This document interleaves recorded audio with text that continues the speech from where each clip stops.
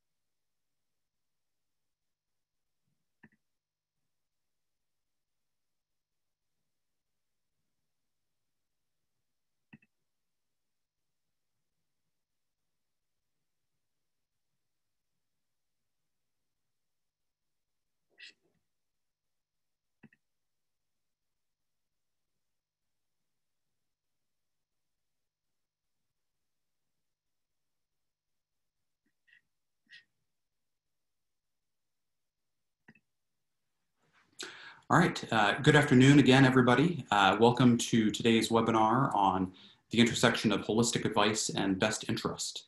My name is Tim Kehrer. I'm the Director of Research at Kehrer Research and Consulting, and we're pleased to be hosting today's webinar. We wouldn't be able to do so without the support of our sponsors. The sponsors for today's event are Capital Rock, InvestNet Money Guide, the Retirement Learning Center, and Riskalyze. We'd also like to thank our friends at Midwood for their support of today's event. Thanks to you all.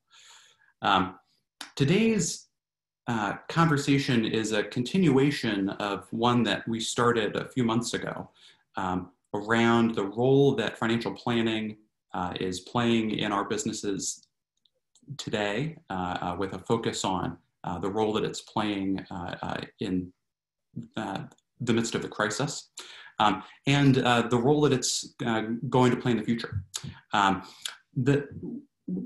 We host all of our webinars and all of our study groups too for the benefit of the audience. And we believe that the benefit to you all who've tuned in today will be greatly enhanced if you join the conversation. We've given you a couple of ways to do that.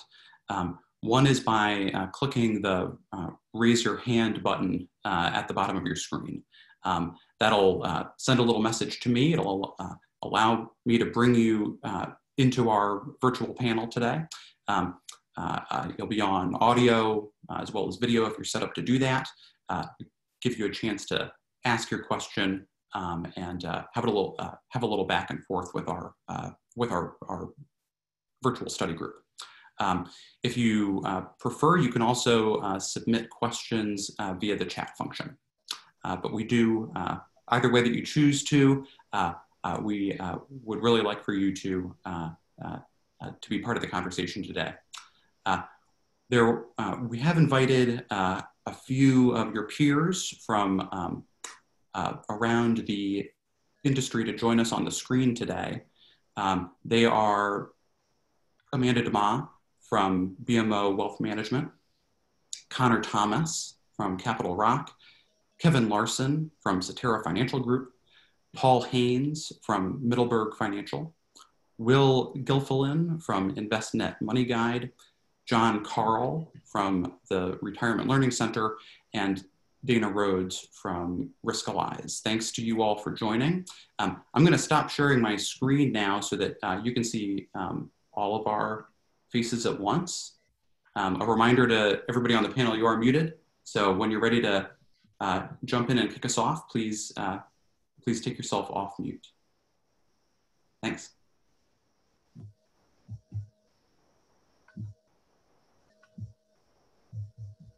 Well, good afternoon, everyone. Can everyone hear me okay? Yes.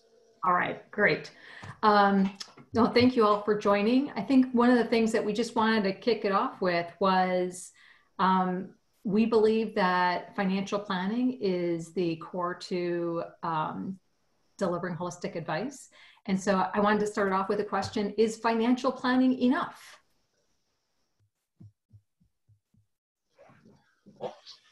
Yes. Tim, there you go. Okay. There we go. I actually got a few letters before the meeting when we sent the invitations out, asking that very question. In fact, one of them was from our good friend Richard Feder from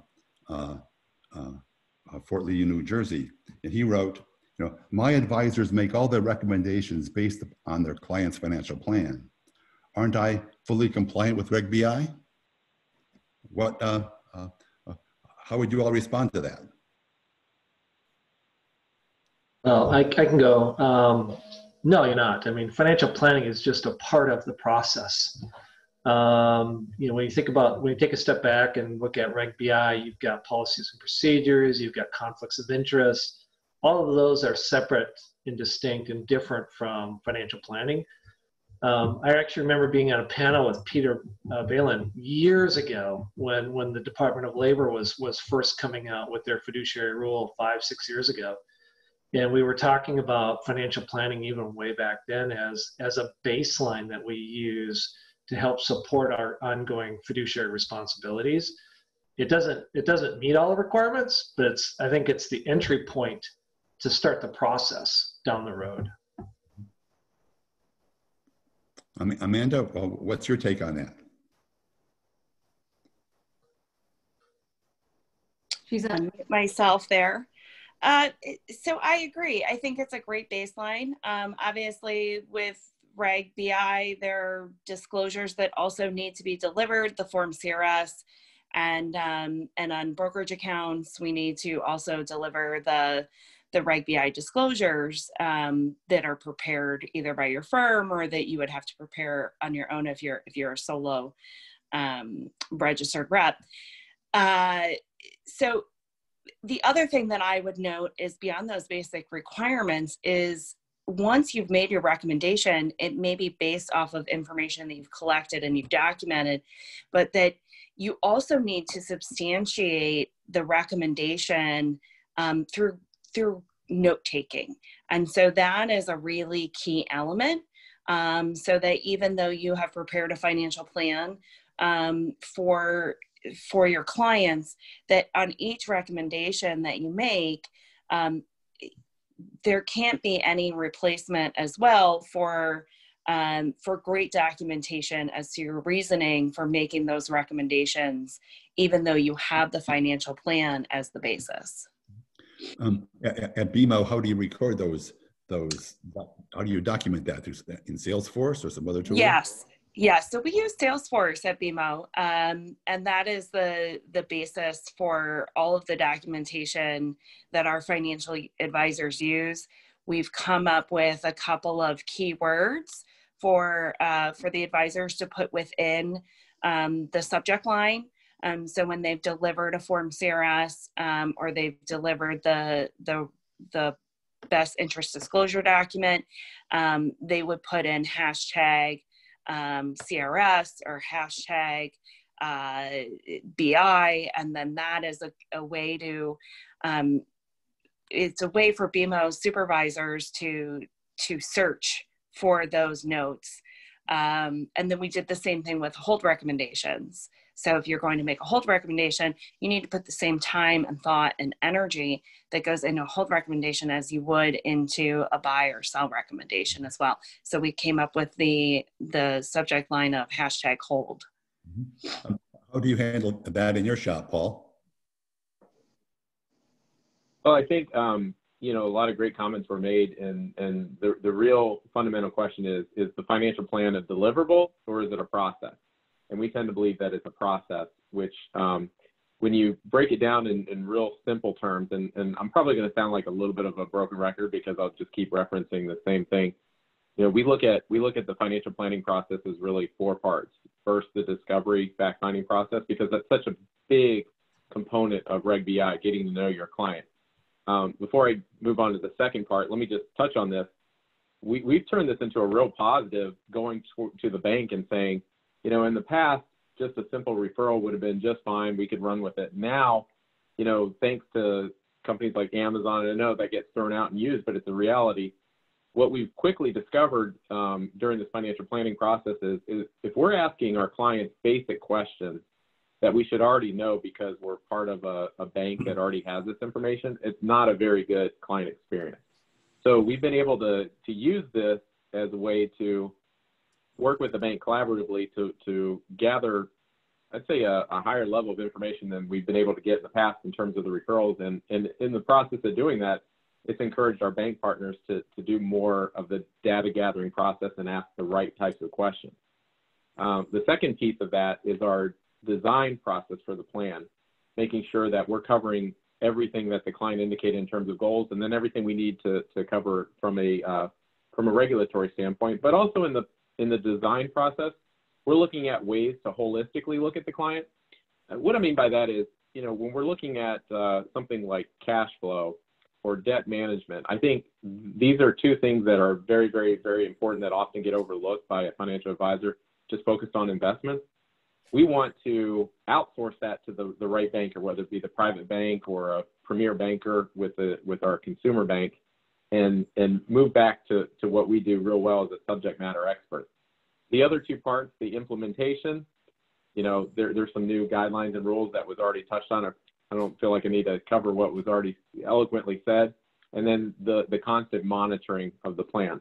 So we've got really not just our team, but the whole bank kind of working on these 4 parts.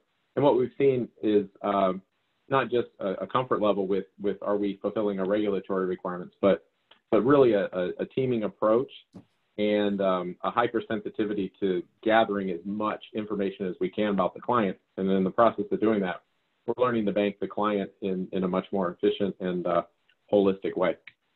But how do you warehouse and document that information? Oh, definitely through our CRM tools. We use a TPM Raymond James, which makes it very, very easy for us to integrate the CRM, the new account opening process, the financial planning tools. I mean, it's all integrated. But yeah, as part of our implementation process, we're making sure that the documentation's there, and that's something that we monitor and supervise. Well, Amanda, I have a question for you. Do you guys still, at one point, I think you were requiring a financial plan, even though it wasn't all that was required? I mean, it was just part of everything that you were requiring for that, and this was in the DOL. This wasn't Reg BI. But is that still something that BMO is requiring? They're not requiring it. It's heavily encouraged. I think one of the things that they found is that not every client needs a financial plan. And so while they heavily encourage financial planning to be the basis of each of their relationships, that requiring it could get them into trouble from an audit perspective and a compliance perspective. Will, doesn't Money Guide always preach that everyone needs a quality financial plan? Yes, although Ken, I might just kind of back up what Amanda said. There are different ways of serving a customer. The customer may work with numerous institutions for different parts of their financial life. So for whomever controls that sort of central hub of the relationship and really is that primary trusted advisor, we think those people should be delivering a plan. For anyone else who may be on the periphery of that, they're probably providing a valuable service on some level, but it doesn't necessarily make sense for them to be the one who delivers it. And it can depend on myriad factors with the relationship. But I might also say that obviously we would love to tell everyone here that the plan solves your Reg BI and compliance problems, but we really tend to look at it as a way to shore up the recommendations that you have made. It does create a nice record of really why recommendations were given and when they were given. And it doesn't solve for everything, but it's pretty powerful stuff to have on record. And so especially when you've got systems like ours or other planning softwares integrated with the CRMs, with Salesforce, as well as your investment proposal systems and such, you're doing a great job for yourself just in keeping those records, shoring things up. And if you don't have the same level of plan engagement for every client that you deliver it to, that's okay. I mean, we know there are nuances in how much planning is delivered per client, but the place that is not nuanced is those clients who do need a plan from you and have received really nothing of that type. So that's more who we're worried about and who we think there's some exposure there. So I'll just kind of wrap up by saying even doing the basic data discovery process in MoneyGuide, whether it's, you don't have to get all the way to a result and goals, just knowing who they are, cataloging that and saving that information in MoneyGuide and the CRM is going to be really helpful. I noted you mentioned it's sort of different between whether you're central to the client or whether you're on the periphery of the client's financial life. I think Tim, you might chime in on our research that we found that the way you get out of the periphery and into the center is by doing the plan. Do you have some of those numbers at your fingertips? Yeah, I mean, what Ken is referring to is that in our study of consumer financial behavior, there's almost a 100% correlation or overlap between where the household got their financial plan and who the household considers to be its primary advisor. Now, of course, there's a chicken and an egg thing going on here. It's hard to say one way or the other whether the financial plan came first or that the sort of sense of primacy, the perception of who the household kind of thinks of as being their primary advisor. But nonetheless, I mean, the correlation is through the roof. You rarely see that level of correlation in the type of data work that we do. And then we also see then the assets flow to the person who did the plan. Yeah. Lee? Yep. So actually I was going to ask Connor, because I know we've had a lot of conversations and you've got a really solid philosophy that I thought the folks would find interesting. Yeah, I think you're probably talking about, I've always said there's kind of the three things that you need that make up a little bit of a stool, so to speak, on making sure that you're on solid footing when it comes to any type of best interest rule. And I think could you stand up on two without financial planning? Probably by meeting bare minimum standards. But you really should have three, and that still becomes possible when you have those three legs. And so one of those legs that I've mentioned is planning. And that's going to be pretty much academically showing that the client's financial situation is bettered by the action that you take. Two is, and banks do a really great job of this compared to some of the other broker-dealer types out there, is having a very carefully curated shelf of products, meaning that if you pick a product off the shelf, it's going to be a product that there's been some really solid due diligence on. You're unlikely to pick a clunker. Banks do a pretty good job of making sure that they're selling the top products. And then the third piece of the puzzle is something that neither of those things can do, and that's go through the pre-sale compliance and suitability process.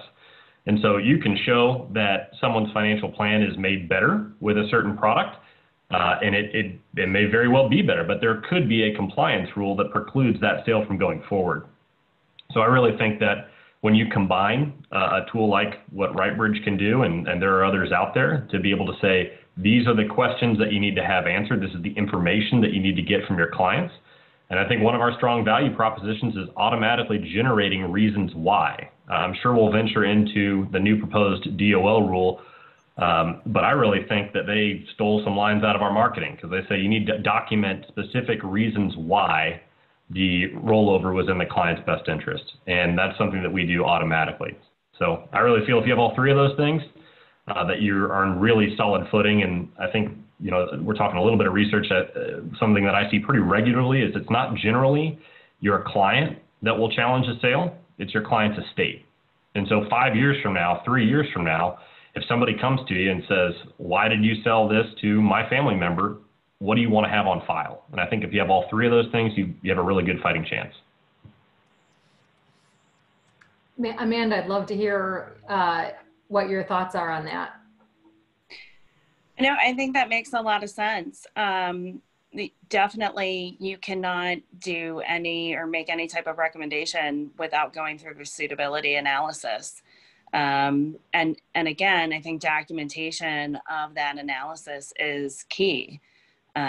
So, because you do at some point want to make sure that you can prove up, what recommendation you made at the time.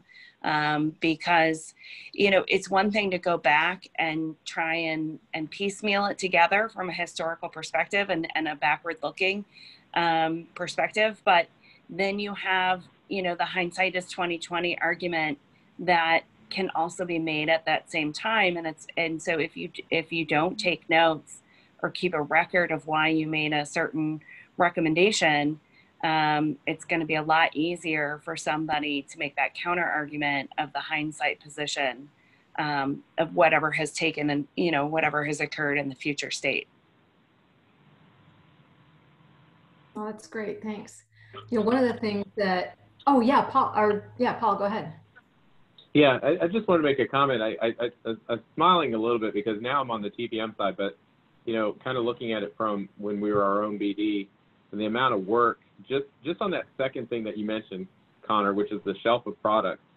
I mean, 7 years ago when I got into management of our own BD, it was, all right, will this product basically meet a suitability type challenge? And the answer was for the majority of them, yes, and if it worked for the client in that situation. Then the DOL rule came along, and then all of a sudden it's like, hold on a second. I went from 80% sales to probably 80% just administering the business, and it became quite burdensome. So, I think what's important for these meetings is when you're talking about the planning, the shelf of products, all that goes into meeting with legal. I mean, this CRS form, I remember in the DOL, we spent hours and hours and hours, and a colleague who's his own BD told me he spent over 120 hours writing it. I'm happy to say I got this, and we had a 30-minute call about what it said, and boom, that was it. So I'm now being on this side. It's a lot more fun to spend the majority of my time on the sales side and let all you smart people who are on the panel and on this call who handle the back office, handle the products, handle the rule making, the compliance, the supervision. So anyway, I don't know why I was inspired to share that, but thought it was appropriate time to just give two perspectives. And I do think that it's really helpful when you have an organization that does a lot of that legwork for you, right? And that gives you the tools to be able to comply, sort of a second nature rather than, when you're doing it all yourself. So if you have to perform the due diligence on your own, that can be a lot more daunting than when you have a firm that supports you and does the due diligence on your behalf. And then that there's a baseline suitability requirement that's met, and then you really need to just ensure that it's suitable for your client at that time. So Amanda, I feel like, because I know BMO uses Riskalyze. Does that, that's part of what, or excuse me, take that back, sorry, apologies. I meant the annuity wizard, right? Right, yes. To help in the product selection. Yes.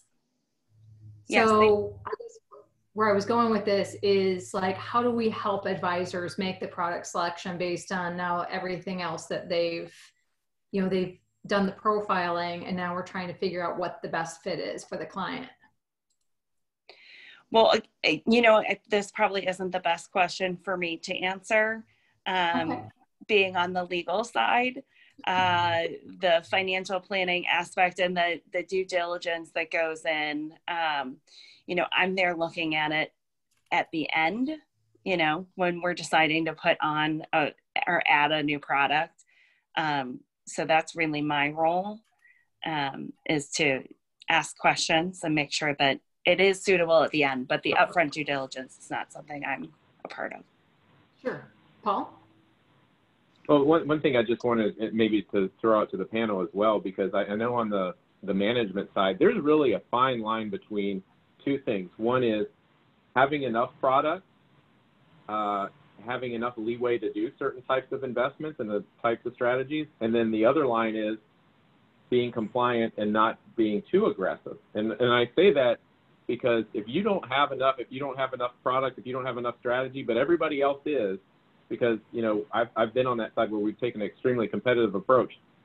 Now, all of a sudden, you've got every competitor calling your advisors like, I can't believe you all aren't allowing this. We do. Come on over here. And then on the flip side, if you're too aggressive, you got to worry about all the regulators. And so you don't want that either. So, I know Amanda was, for several very objective reasons, kind of not specifically answering that question, but I get what she's saying, definitely, because, you have to weigh in that legal, but still be competitive. So I like the outsourcing to those who've already done the due diligence, who know what's allowable, which products work in what scenarios, and then you almost, outsource that responsibility in some ways. Is Kevin on the call? Kevin hasn't jumped in on the conversation yet. Yeah, so if the question really is around different types of products that are being upfront, so getting back to what some of the due diligence was, we really tried to think about, do I really care if it's a Jackson National variable annuity or Prudential variable annuity, or whatever those products are? I really don't care from my standpoint. We've really tried to really levelize the compensation, remove the conflicts of interest. That way the representative can actually sit down and think about what works best for that client. In their area, they may have a really good wholesaler, let's just say, and I'm just throwing out names, so it could be ABC Company, and they've got a really good wholesaler in their area, and they may sell that product because they've got local support. And what we've tried to do is really pull those conflicts out and upfront and allow that representative to make those choices up front. Now, what we do on the backside is we start looking at the whole cash, non-cash compensation, because we want to look for those types of conflicts to see if a rep is getting too much of that compensation for seminars and things along those lines. So we try and take some control points on the backside to also look for that, but give those reps up front that opportunity. And I saw the news this week that Merrill Lynch has clamped down on those perks. Mm-hmm. Yep, and there's going to be more of that because of the, from a concern from my standpoint is we're in a very conflicted environment. All of those are conflicts, and how do we really think about what's in the best interest of the client is eliminating those conflicts, so that way a rep isn't enticed to sell certain products to maybe get a trip to Ireland or something to that effect. Right. Mm-hmm. Mm-hmm. Now, Ken, just to follow up on that, as more regulations come out, as we anticipate they will over the course of time, or states get more involved, it does become more difficult for firms to have a long laundry list of products on their shelf, because advisors have to know all those products, and some of them can be very complicated, and they really need to understand it. So as firms tend to shrink that product list, and as direct delivery firms of investment services continue to increase, advisors in our world need to find ways to separate themselves in what they offer to the clients, because it can't just be product. And this is where planning comes back into the scheme of things, is that it's going to become even more difficult for advisors to be able to show their ability if they're only able to work with selection of investment products. And a client is going to look for a heck of a lot more than that. So we've got to make the investment part as streamlined as possible, as accurate as possible, do as great a job as we possibly can, but not get bogged down, you know, and not without technology, we will get bogged down, but so not get bogged down in that part of the business so that we can devote our efforts to the broader financial and needs-based part of that client relationship. So I got a quick thing. In full disclosure, I didn't know Connor was going to be on the call today. And in full disclosure, at Cetera Investment Services, we actually use a couple of products from Capital Rock. One of them is their suggestion engine, and one of them is their rollover wizard. So full disclosure to everyone. I've been actually touting their suggestion engine for years, because what their suggestion engine, and Connor, if there's a different name for it, I apologize. You're going to have to tell me what it is. No, but that's the one. You got it. Was that? Then you got it. That's the one. Okay. It literally sits on top of our database of all the client information. And what it'll do is literally run suggestions for that client. And on a daily basis, annual basis, we actually tell our representatives to actually run this report. And it runs a suggestion of all the client information we have on them, age, and makes all these suggestions, 25 suggestions. And to literally print that off and sit down with their clients on an annual basis saying, hey, we're using a third-party tool. This is all the information we have on you. It's saying you're 65. We got to talk about long-term care insurance. Or it shows, hey, you only have $50,000. Where's the rest of your assets at? So we can start talking about retirement income planning. And we tell the reps then to then print that off, keep it electronically to help build that support, because while financial planning is appropriate, and I would even define out financial planning is different. You can have a goals-based plan, which, and again, there's a lot of good technology out there. We use Money Guide Pro and we use their blocks quite a bit. You can do certain blocks within 10 minutes and just do a very basic goals plan all the way up to a 300-page report. To me, on the legal side, yeah, that's why we try and make product agnostic, so we can build in those planning elements to build the controls and the protection from the BI, whether it's DOL tomorrow or it's the SEC in 3 years, who knows, to build those protections in. So one of the things I wanted to also talk about as far as this is risk, right? I've seen a lot of different firms have risk tolerance questionnaires to try to assess risk, and some of them are 4 questions, and some of them are like, I don't know, maybe I've seen, 10, 12, 15 questions. It's like, and, can clients really answer those and, and really be able to assess their risk? Do you feel like your risk tolerance assessment tools are adequate? So I don't know, Kevin, what you guys do for. I was hoping someone else would answer. I think it's challenging. When someone says, can a client actually go through 10 questions and actually understand and comprehend the results of that? No, they can't. And a lot of times,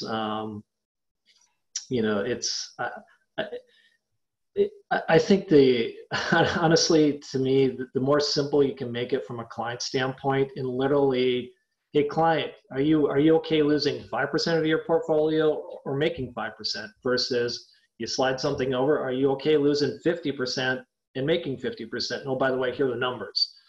Clients, I think, can understand that to walk them through some type of, I haven't seen a really good 10 questionnaire that a client can actually walk through, answer all of that, and truly understand how they got to that point. So I feel like Kevin just described Riskalyze for everyone. I'm sorry, Dana, I didn't know that. I mean, I wasn't. But no, to your point, Lee, what we've seen, and my background, I've been with Riskalyze for a couple of years, but prior to that, I was in the home office of a large independent dealer and dealing with these types of questions.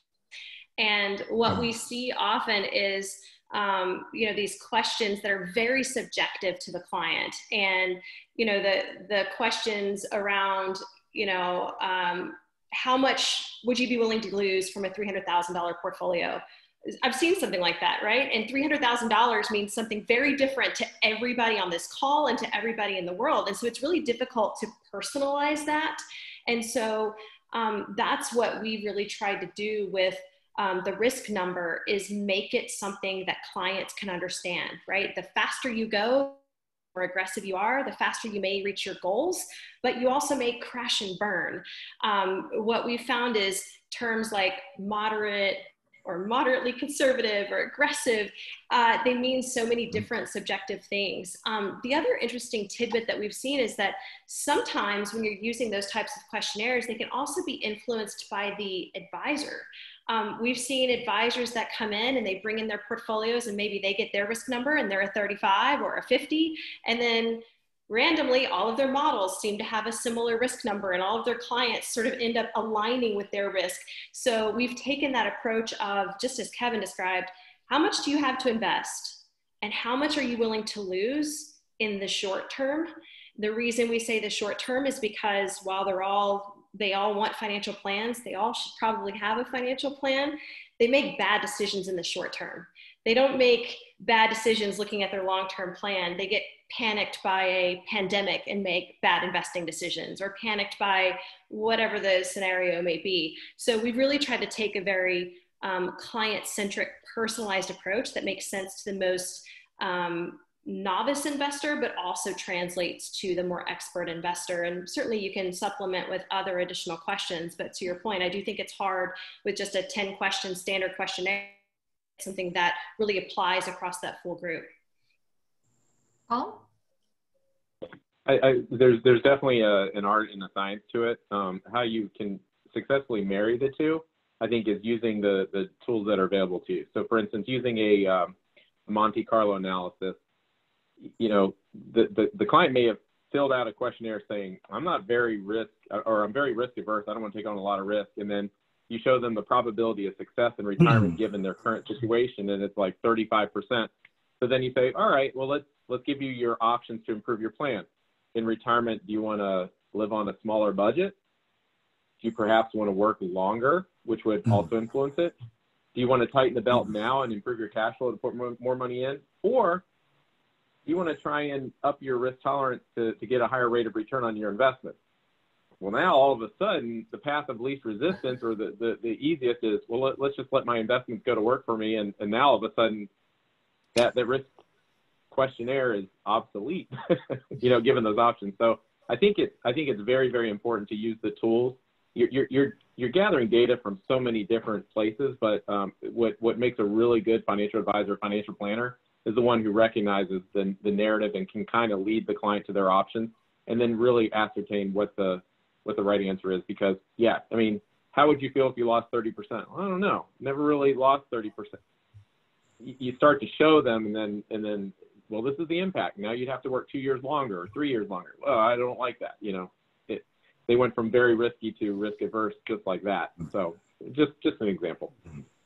Paul, I love what you mentioned there. It's something Lee and I actually talked about last week, which is it's that risk capacity conversation, right? And it's understanding, while I may think that I'm a 37, but I need to be a 65 to get to my goals, and understanding that risk reward give and take. And it's something that, as we talk about this financial planning discussion, and, you know, does everyone need a plan? I think we all said they probably should, but in reality, they're probably not all going to get a plan. Even the most financial planning centric advisors are not doing plans and going to that level with every single client. And so that's why we do have a retirement map tool that does exactly what you're talking about, shows you those potential outcomes along the way with various recommendations, with current portfolios, gives you just a little light diet planning, if you will, and helps you sort of have those conversations more easily with the client if they do need to take on more risk.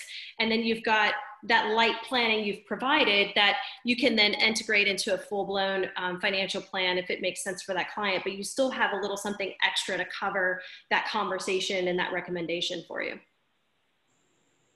Yeah, I do a lot of plan reviews, and I've literally reviewed thousands of plans at this point, but I know before I was an advisor previous, and it used to be that before I even could use financial planning software, we would go through the risk tolerance questionnaire, and it was only when the client lost money that they understood when risk was too much, right? It was after they lost their money, then they were like, oh, I don't like this, but you can't go back. So I started saying, well, we're going to answer, we're going to go through this risk assessment, and then we're just going to back it off. Like I'll say, I'd rather we go up in, risk than to start too high and then go backwards, because going backwards is not a pleasant conversation, right? So, but now the dilemma I have is when I'm coaching either managers or advisors, is I see advisors and they have the client's risk profile in retirement as capital growth. And I'm like, wait, this is like, and I know these are just kind of all, it's all relative terms. Like what does capital growth mean? I mean, kind of like a really high equity portfolio. And I'm like, well, when you're 80 years old, are you going to really want that amount of risk? Where I'm trying to get to is how do we, easily determine if a client's taking on too much risk? I think that's a challenge. But I think, Dana, if I'm right, I think Riskalyze has the ability to try to say, if we've gone through a risk assessment, we kind of understand their risk and we can more easily see if they're taking on too much risk. Is that right? Am I understanding that correctly? Yeah, so I think what's unique to what we're doing relative to some other software systems that assess risk is that we're looking at it all through that same lens. So we're looking at a client's appetite for risk, the risk questionnaire through that risk number lens, but then it translates across to portfolio recommendations down to the position level. So it's a nuance that I don't think a lot of folks realize. I know just back in my former life, I ran into advisors coming to me in the home office saying, hey, such security, it shows up in this, Morningstar box, but this isn't exactly right. It really looks more like this. And you had all these securities I called the tweener securities that were really hard to score. And our unique risk and methodology, we're scoring every single security. We're not scoring it based on how its asset class behaves. We're scoring it based on how that underlying security, that individual security behaves. And so we can actually get a sense of, okay, if you're a risk 47, here's how your portfolio and the underlying securities within it behaved, and we can actually score it down to each security. It makes the conversation with the client a little more easy for the advisor, because instead of him having to talk about alpha, beta, R squared, Sharpe ratio, all of sort of those MPA stats that we all want to go toward because that's what we know, they can say, look, you've got this risk 94 equity in your portfolio. It's driving up that overall risk. It's making you go faster than you want. And it makes it a much easier conversation to have with a layperson. Yeah, I think that's just one of the challenges is trying to get the client's risk aligned with, the recommendation. That's kind of where I was going with that. So yeah, Paul? I just want to piggyback on that and add, because I always feel like these forums are good for best practices, right? But also to challenge some things. What worked for me really well as an advisor back before the Great Recession, and then continuing as a manager to help the clients is, let me take everybody back to that first example. Let's say we walk the client through 4 options: less, working longer, improving cash flow, or taking on more risk, and they choose to take on more risk. Well, now I have a financial plan where I'm going to have to drift a little bit from the recommendation to increase some risk, but I'm going to document that.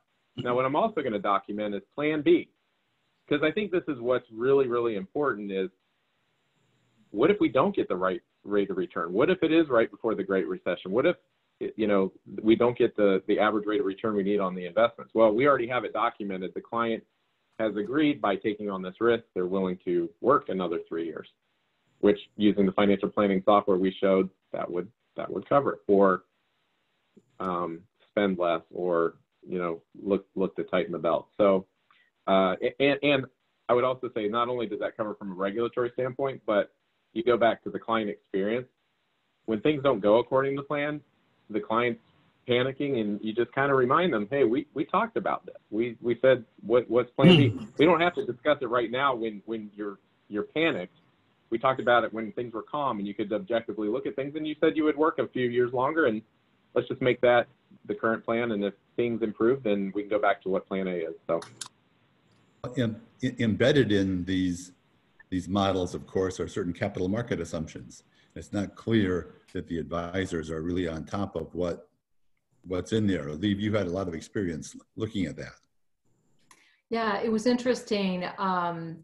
I've in several firms, I've seen firms that have capital market assumptions that are so conservative that like they have a tough time showing their clients that they can even retire. And then in that particular case, the advisors, they're like, I can't use this planning tool because our capital market assumptions are so conservative that I can never show my clients succeeding.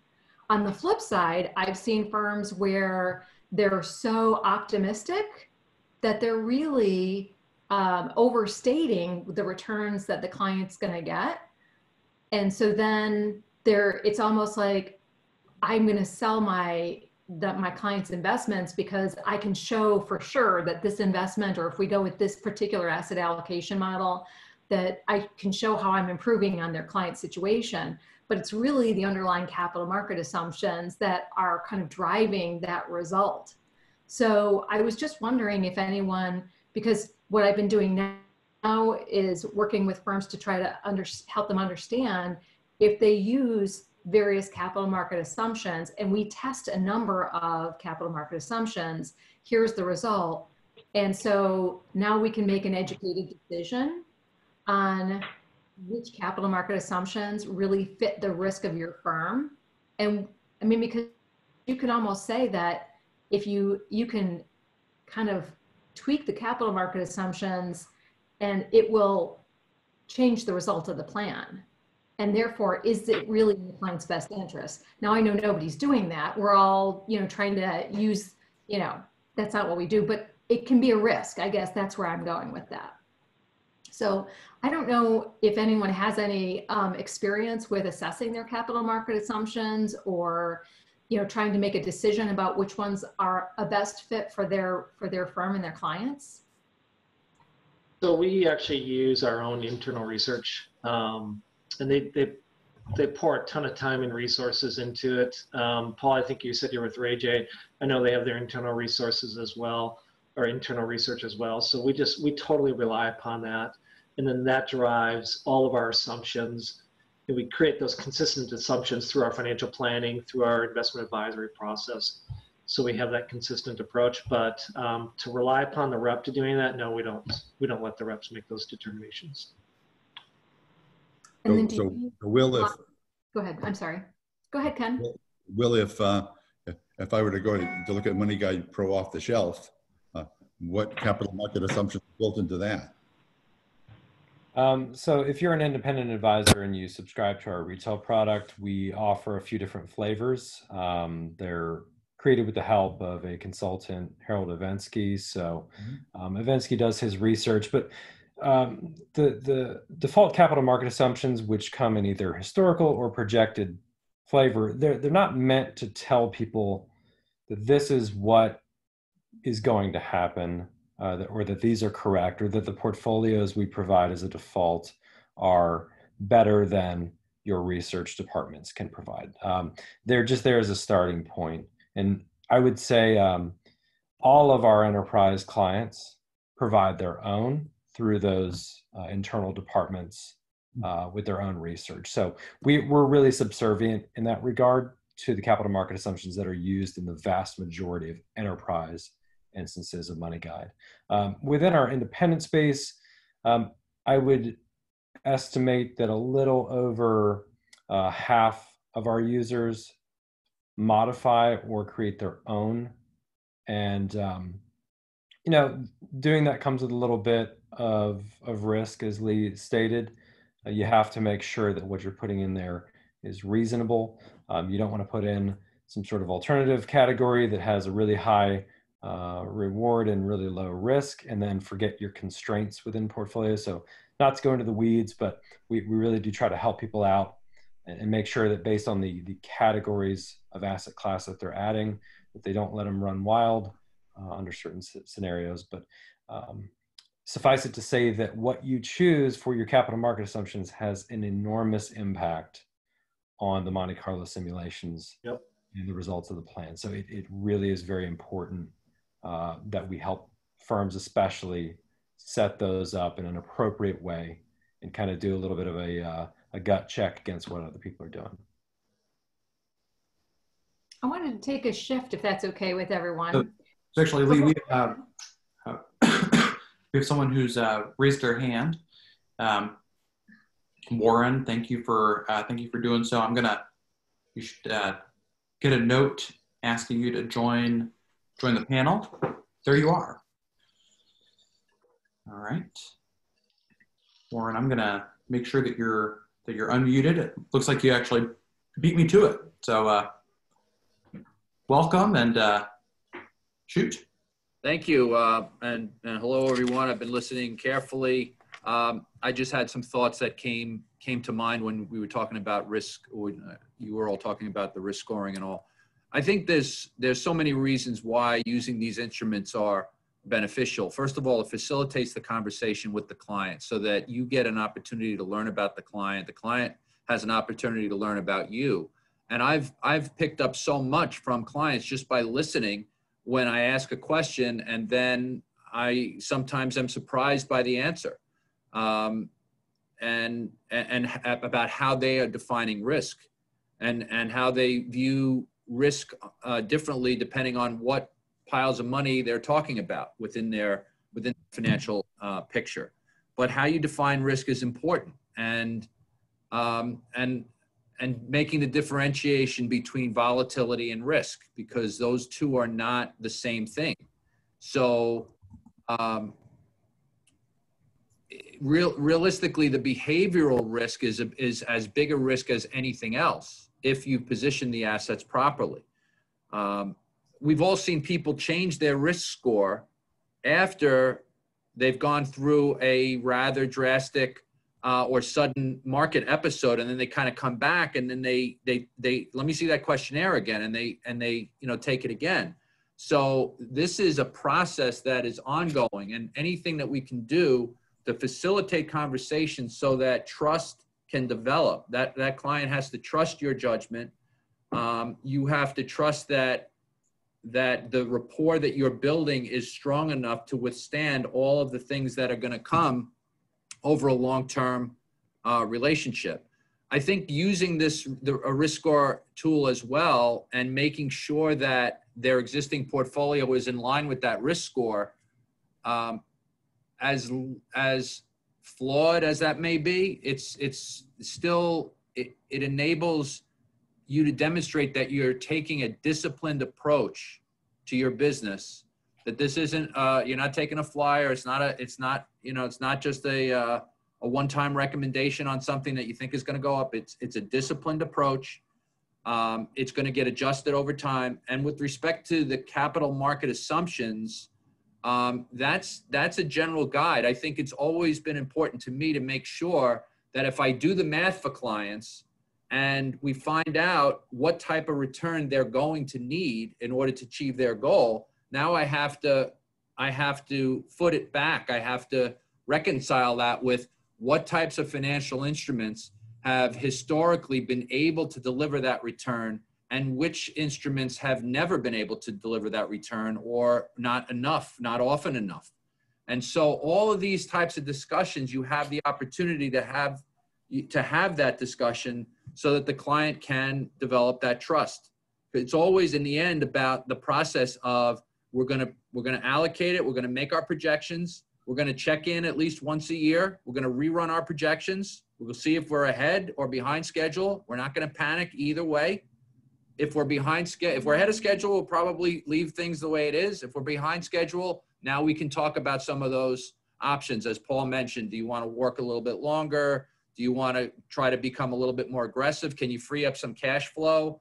whatever it may be. But that's, to me, that's where, you know, the trust happens.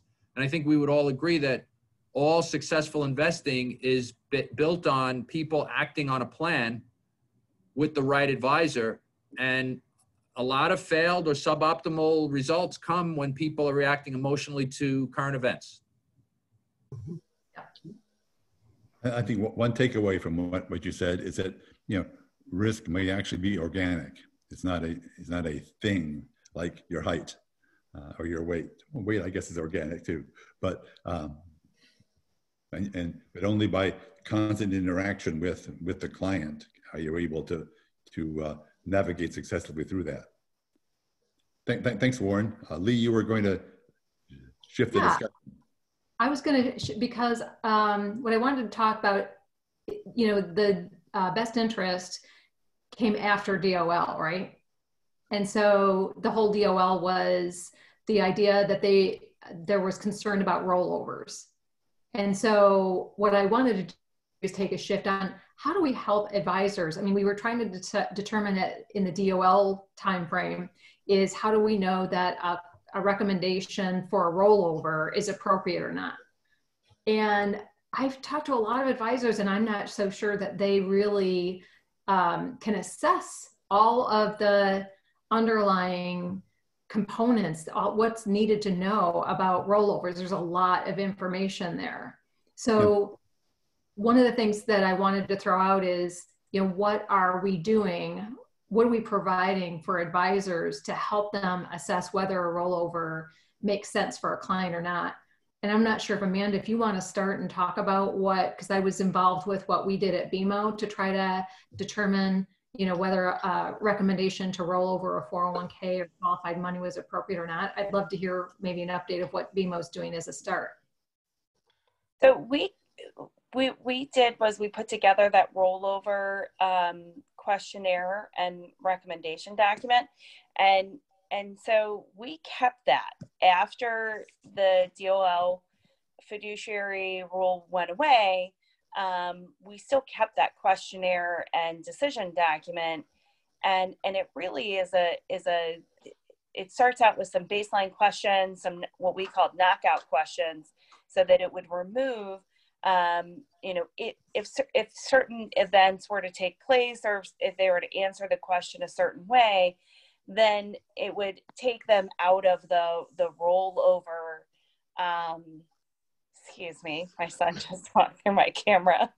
Then it would really take them out of the rollover, you know, category for making that recommendation. I think one of the difficulties that we found was that one of the requirements was to compare the investments that were in the 401k portfolio versus the investment offerings that you had. And I think one of the difficulties that we came across during that time period when we were looking at this was having access to the investments that were in the portfolio, and then also the potential options for what those investments were if the client could stay within that portfolio.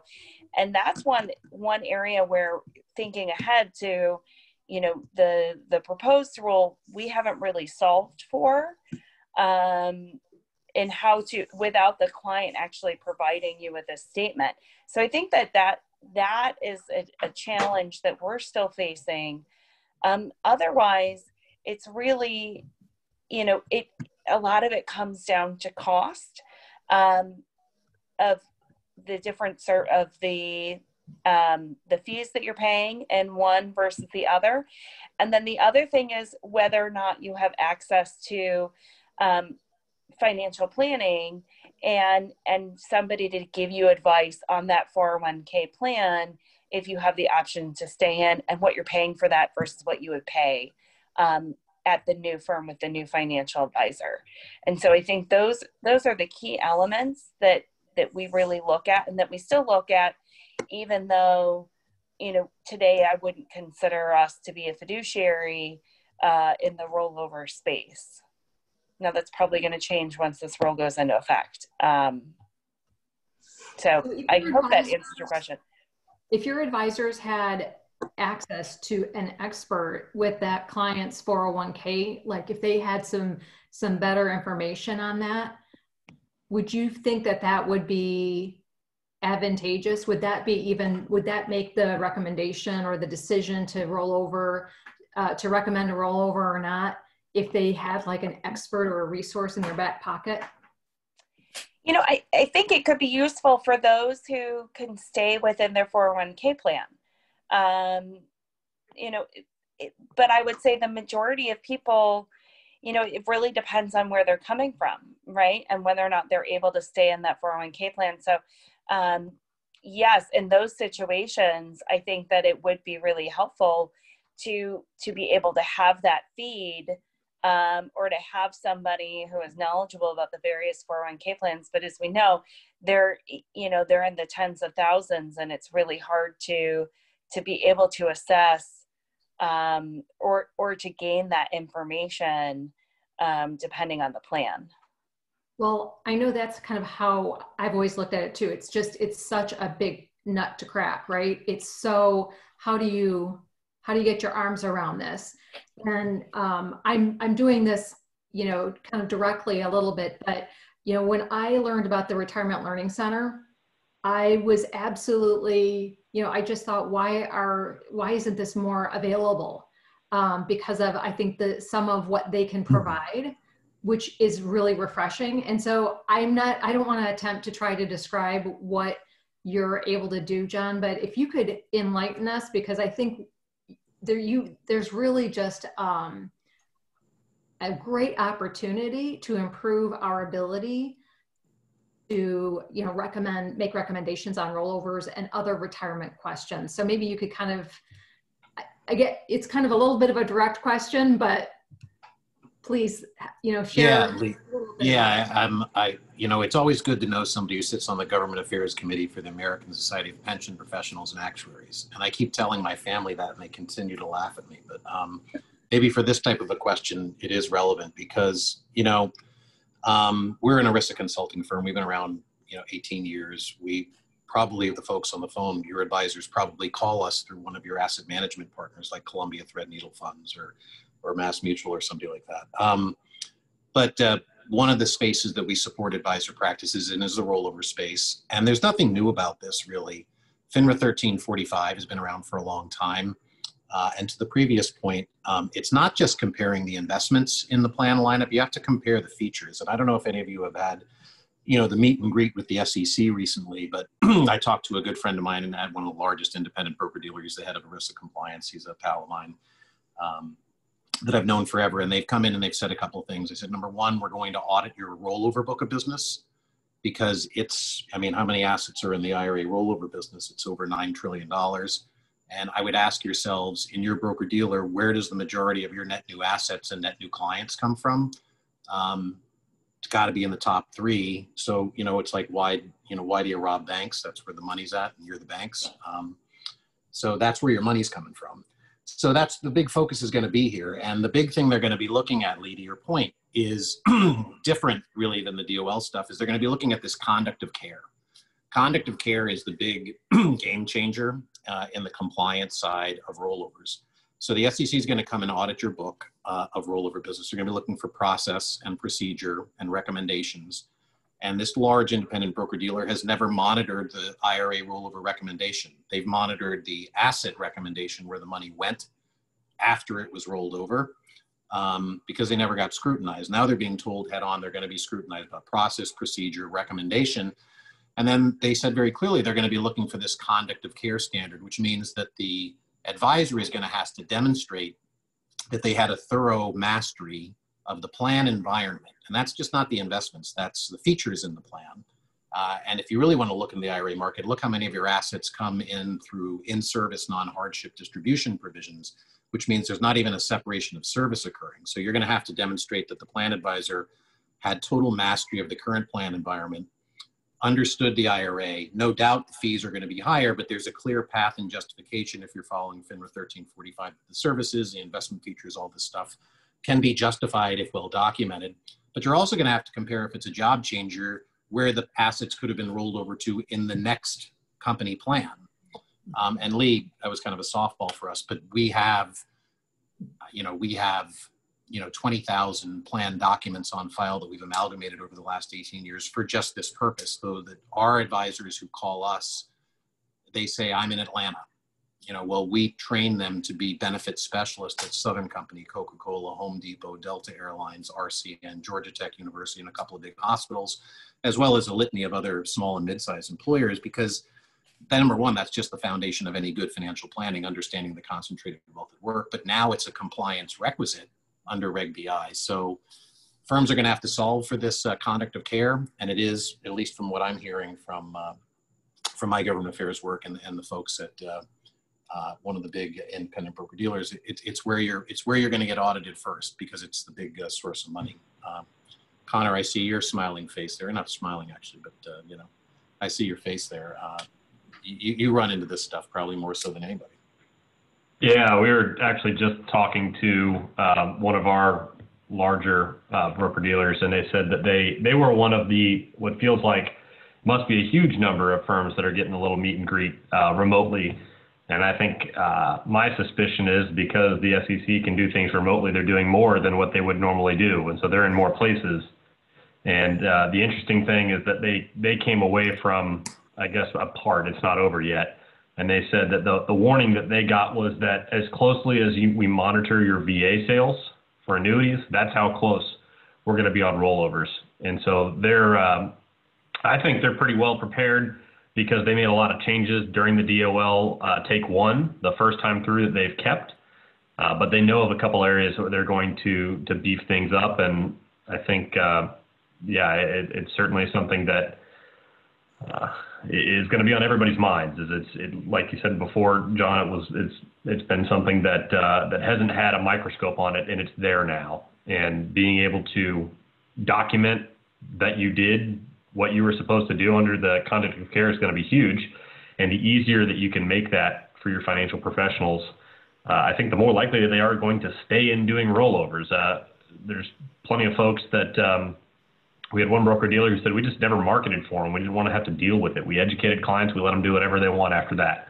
I've heard that a number of times now. And I think that was a little bit of we don't want to get our hands on that, because we know that there's going to be some changes in the future. And now the way that the proposed DOL rule is written, it sounds like you might get pulled into it whether or not you want to be. So, John, I think your services are going to be in high demand. Yeah, and I appreciate that, Connor. I certainly hope so. But it's nothing, again, it's nothing that snuck up on us being ERISA nerds. Again, FINRA 1345 has been there forever. This is really what we're supposed to have been being done for a long time. We just had the DOL in charge of enforcement in the past, and they didn't resource it. So if they're not knocking on your door, you're not monitoring it, and now you got the SEC saying so. But I would say one thing, Connor, I don't know if you're seeing this, and certainly for the folks on the line here, it's not, if you have an understanding of the plan, I don't think this is, and this is, again, that same independent large broker dealer, they're actually viewing this as a net new opportunity. If they can train their advisors to be like ACO is in the executive benefit marketplace, if they can train their advisors to know the basics of the large market plans, mid-market plans in their backyard, number one, they're going to be doing better financial planning, because there's so much concentrated wealth at work that people have in various workplace retirement plans across DB, DC, and non-qual. So it's an entree into financial planning. But once you have that mastery of it, the compliance aspect isn't that difficult, as long as you have, I know you have a rollover wizard. Folks go through the rollover wizard. It's, as long as you've got the process around it and you know where to get the feed and data to demonstrate that mastery of the plan, where they were coming out of, it's not that difficult. And I actually view it, Lee, as one of the things you listed on your objectives today. What are the positives out of Reg BI? I think you could actually go forward here and claim thought leadership in this space, as part of your financial planning business, that you include concentrated wealth at work, and it could be a proactive business opportunity for you. So can I take like 30 seconds and say something? Actually, we use the rollover wizard at Cetera. So I got 5 broker dealers that I sit on top of. We actually rolled it out at one of the broker dealers, at the self-clearing broker dealer first. the benefit of Reg BI in utilizing the rollover wizard, we're actually making the process a lot easier for our reps. We have all the forms, you know, so at 4 broker dealers, I got all these stack of forms this high you got to complete if you want to do a rollover, and you have to have all the plan documents and yada, yada, yada, where you do the rollover wizard, which just walks them through a series of questions. We get a report, makes the process so much easier. So I'm not going to try and give away any pricing element because I want to make sure that Connor gives us a fair deal, but you know, try to look at how do we potentially roll that out to, you know, more of our reps if it works out.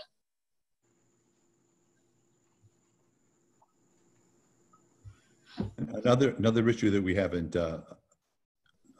hasn't come up yet is the controversy between the you know, the CFP board and the SEC in terms of the standard of care, and I'm kind of lost track of where that has gone. I'm sure the people around the table could help me understand that. I think one of the challenges is that CFPs are held to higher standards. In fact, the new standard is that they are required to do a financial plan for all their clients. And if they don't do a financial plan, that they actually have to be able to defend why they didn't do a financial plan for that person.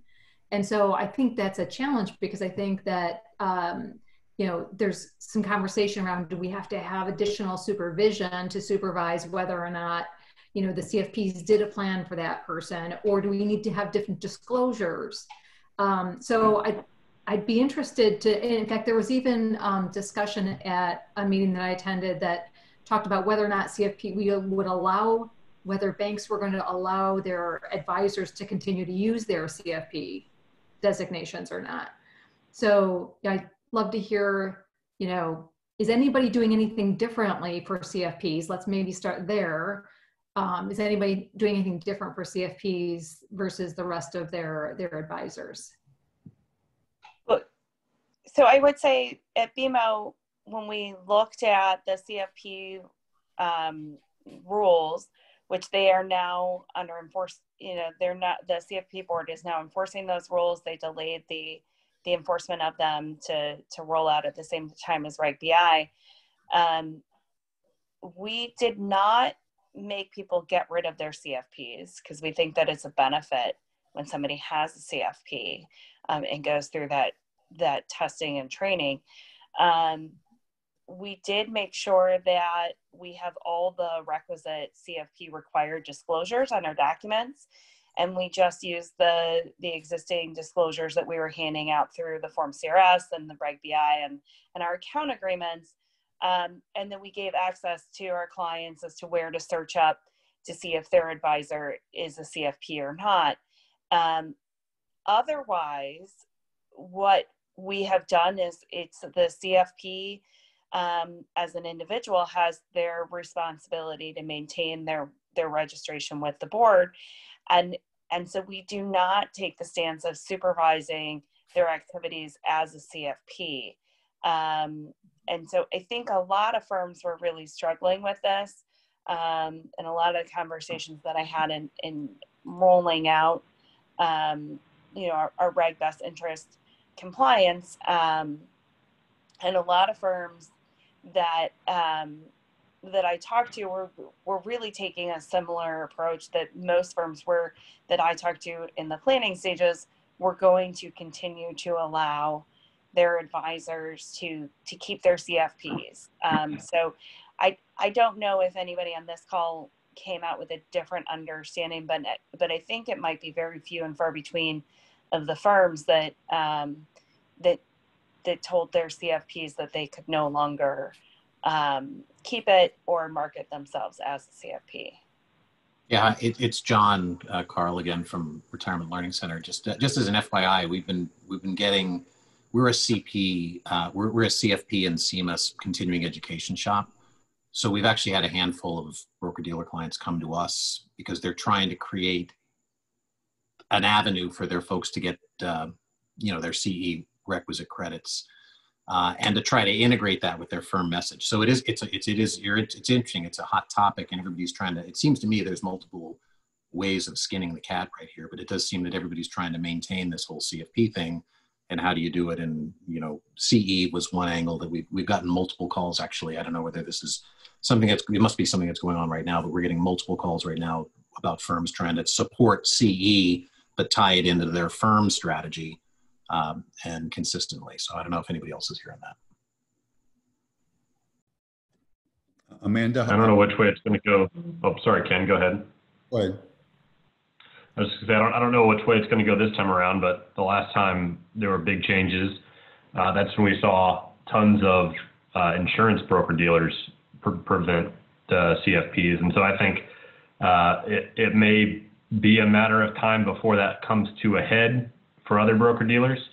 But I think that the CFP board, at least every year, they charge me more for marketing to keep mine up. And I think they're going to continue to have to do more and more of that, because for a while there, they were the designation, but there's a lot of good designations now that are more than just letters that you get in an afternoon. So I think that if they continue down that track, they're going to find themselves at a competitive disadvantage. And I've seen enough high-profile CFPs writing op-eds to know that they might have overstepped a little bit.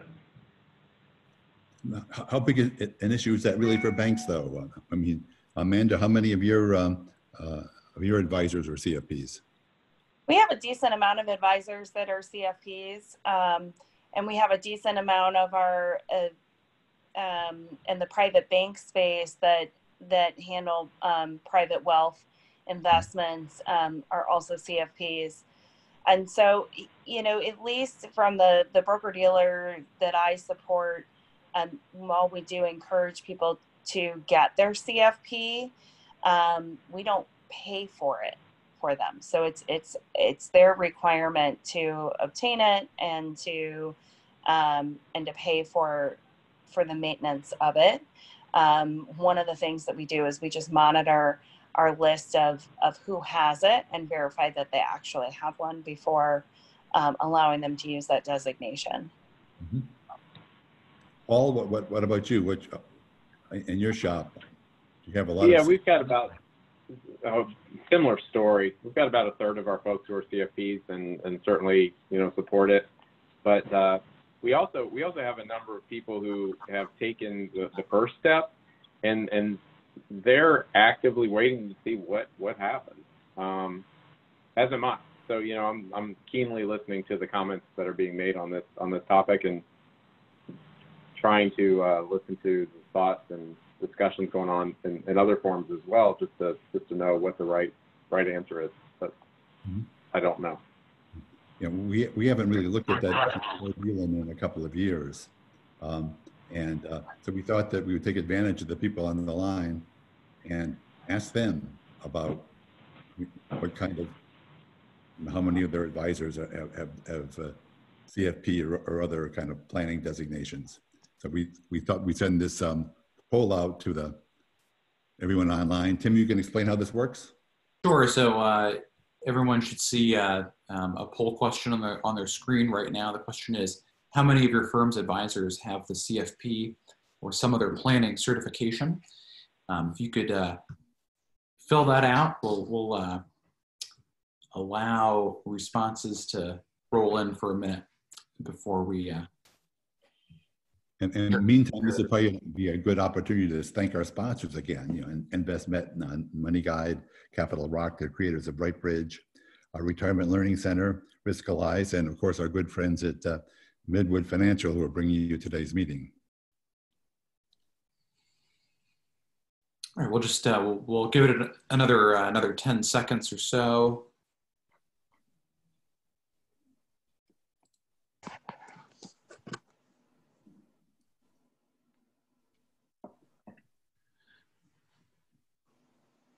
All right, Ken, can you see the results on your screen? I can. There we go. There we go. I had to click one more button. Okay. So yeah, it looks like no one in the audience reports that that none of their advisors have a planning designation. That probably says a lot about the type of firm that chose to tune in today. Mm-hmm. And then none of them have most of their advisors with designations. And it sounds like among the people that are sitting around the virtual roundtable, about a third seems to be fitting with the rest of the audience out there. Thank you. Thanks everyone for completing that quick poll. Lee, what other issues do you have up your sleeve? Well, I actually wanted to kind of hear a little bit about what maybe struggles people are having now with Reg BI. How is it going? What's been unexpected? Are things going smoothly? That type of thing. Start. I think. Well, I mean, it's a brand new rule, so I think part of the problem is just trying to figure out what the additional guidance is going to come out of it. We did Reg BI version 1.0, and for all of us, it's going to evolve over the course of the next 6 months, 18 months, 24 months. Did we do enough on the rollover side? Not sure, but we know that's going to be a focus of the SEC. That's why we looked at the rollover wizard to use that from a tool standpoint. It concerns me on the mutual fund side of the world. To me, there's still a lot of conflicts within mutual funds when you start looking at all the different breakpoints between the different fund families. So there's still just a bunch of conflict within our industry that we have to try and resolve, and some of it's a pretty big issue, and especially within mutual funds. And if you start looking at broker dealers that have direct relationships with mutual fund companies, so I think that's going to be my biggest concern over the course of the next 6 months, is just trying to figure out where we go from there, from the SEC perspective. We did have a question come in over chat, Lee. This one comes from Tom Baldwin. He asks, I thought there were guidelines for CFPs surrounding financial planning versus non-financial planning advice. Anyone have any insight on that? No, I don't know if this is an answer to the question, but what they did was they expanded the standard of care from when you give a financial plan, that you also have the same standard of care to when you're giving investment advice. Mm-hmm. So one of the things that we might want to talk a little bit about is, how do we pull this all together, right? Like, we've got Connor. Smoke and mirrors? Pardon me? You mean smoke and mirrors? Like, how do we get all this stuff to work together? I mean, are we just like bolting it on to what? I don't know. Maybe it's but I'm just trying to figure out, are there ways that we can make this all work? Or are there any best practices about pulling it all together using a capital rock, or, some of the tools and resources that are now available to help us comply and help to do financial planning? And maybe Will could even speak to this a little bit. You want to kick us off? Connor, I would say go ahead. You probably have a pretty good amount of insight on this stuff. Yeah, and when Will's referring to our many years working together when I was at Money Guide, so I'm actually going to take the opportunity to brag back at Kevin, because I think the best way to do that is to have a platform that sews everything else together. And it sounds like Paul's got a great one through Ray J, but bottom line is, if you have a kind of that hub and spoke approach where maybe Salesforce or your CRM is the center, or your provided system is the center of the financial professional's day, and you're able to have systems that integrate well within it. I mean, I feel like the old adage of talking integration, we could go back 20 years and talk about how integration is going to help. And I think that you can use integration in a good way, and you can certainly use integration in a not effective way. And it's certainly not effective to have one system integrate with another, with another, with another. But when you can sew it together into a platform like Cetera's done, where you've got a single place where you know where to go when you're doing certain types of business, and it doesn't matter where it takes you. It's always going to take you back to that centralized repository of both data and for that next step. I think that's why, Kevin, you probably had as much work as you put into best interest. I think that there are those that don't have a platform like you have that probably worked a lot harder and didn't get a result as smooth as it is. I think one of the guys on my team just sent me an article that said this is I think generic across all of wealth management, but 40% of financial professionals found themselves dissatisfied with their platform having to work remotely in those last couple of months. And I think that, that's the bottom line for me is you can have the right tools in the tool shed, but putting them together is what's most important. Paul? I think the real key to this whole thing, especially as I've had experience building this out, everybody's going to be compliant, right? I mean, it's a level playing field for that because we're forced to be compliant. But the differentiator going forward is going to be the client experience, and I would say, really, you want to build out that client experience, and anything that detracts from that client experience or doesn't allow you to deliver that client experience, figure out a way to outsource it. Figure out a way to get back to what's important, which is taking care of the client. And I'm without going into too many details, I know that situation comes up where you can just put too much effort, too much on the compliance side, not enough on the client experience side. But at the end of the day, that's why we're doing this. Is there tension between the advisor experience and the client experience? Or are they naturally aligned in terms of a seamless experience for each of them? Well, when you have competing resources, that gets tough. But when your clients are being taken care of, you have a happy sales force and happy financial advisors. When you're missing something, like I said, when you're spending too much on the administration of the business and not enough on the sales and client relationship management side, then you've got a problem. So, the DOL, I think I was pretty excited about it, to be honest, because I thought this is great. It's an opportunity for advisors to do more planning, and overall, I've just been so passionate about financial planning. So I thought this was absolutely fabulous, but still we continue, all the data we have says that financial advisors still are not adopting it at a rate that they should be adopting it. So Paul, I do want to throw it back to you for a second and just say, I'm hoping that Reg BI will help, we can leverage Reg BI to help get more planning, but I know you've had a lot of success at seeing some real growth in financial planning. And I thought it'd be great to maybe end up with something like that, because I do believe it's about the client and the experience they have.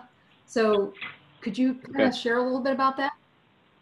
Yeah, I mean, I'll just leave a quick thought, kind of one of those best practice nuggets for those who've stayed on to the very end.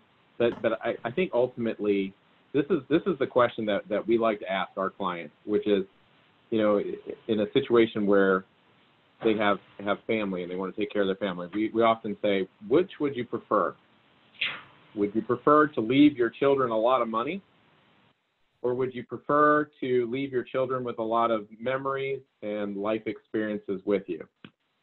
And to tell you the truth, it doesn't matter how they answer, but it is fun hearing their answer, and you get a lot of information about the client, because at the end of the day, what financial planning does, it allows us to do both.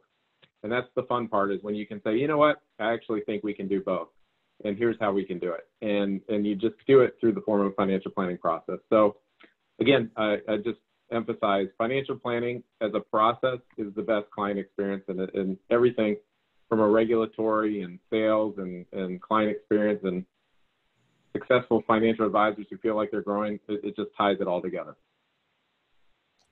Thank you, Paul. But it looks like we've come to the end of our time. I want to thank those of you sitting around the virtual roundtable for your conversation, and for the people who dialed in and sat through this. We appreciate your attention. Want to thank our sponsors again: InvestNet, Money Guide, Capital Rock, Retirement Learning Center, Risk Allies, and of course, our friends at Woodward Financial for their support. Our next meeting will be September 22nd, where we're going to be looking at our new research on the state of financial planning in financial institutions. And then October 15th, Lee will be running a symposium on our new service benchmarking planning activity at the advisor level called Planning Insights. So hopefully you'll join us for both meetings, September 22nd and October 15th, and you'll undoubtedly be hearing from us about those. Thanks again for participating. Thank you. Thank you, everyone. Thanks all. Thanks. Bye. Bye.